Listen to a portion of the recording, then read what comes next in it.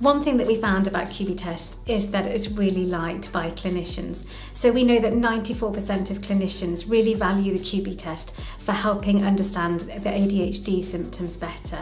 We also know it improves their diagnostic confidence.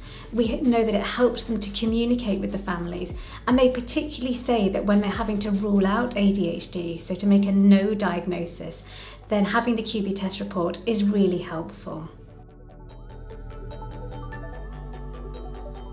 So one thing, again, we know about QbTest is that families really like it. So 85% of families say the QbTest is really helpful.